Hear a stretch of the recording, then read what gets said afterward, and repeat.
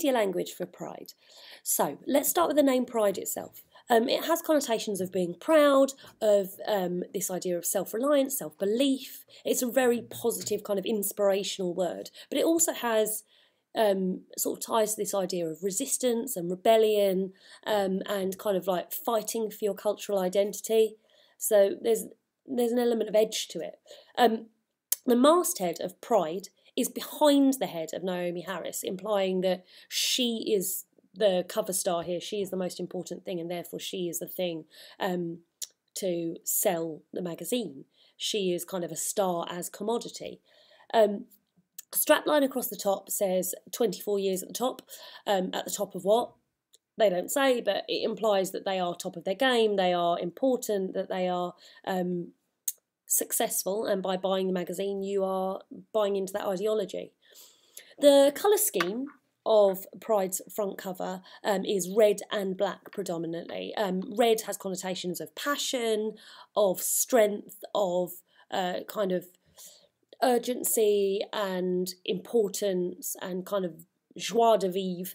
And black also has this kind of like strong, bold, definite connotations, but it might also tie in with the fact that the target audience is women of colour.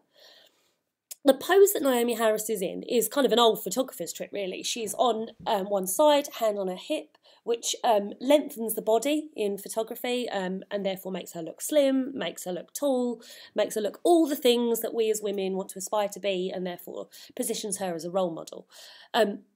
A number of the cover lines are about body image, so tying in with some of the things that I talked about in the previous context video, the link to which will be later in this video, about women being concerned with how they look and the idea of fashion and beauty being a mainstay of women's magazines. However, one of the cover lines is about FGM, female genital mutilation. It only refers to it as FGM, implying that they expect their audience will know what that is, and positioning them as intellectual, as clever. And it's a bold idea to include something like that in the cover lines because it's quite a controversial topic, therefore kind of implying that Pride magazine doesn't shy away from that sort of thing.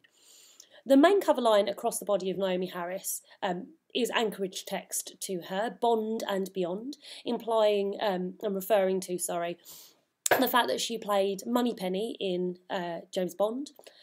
Interestingly, it's probably not her most famous role, which is Tia Dama, the voodoo queen from Pirates of the Caribbean, but of course kind of like a dirty voodoo queen with locks and so on probably isn't that Western ideal that the women who are the target audience are going for. It's certainly not very aspirational, it's certainly not very beautiful, whereas the implication of a Bond girl is that you're beautiful, you're sexy, you're resourceful, you're someone everyone wants to be, and therefore referring to her as a Bond girl and harking back to the fact that she was in the Bond franchise kind of communicates that ideology.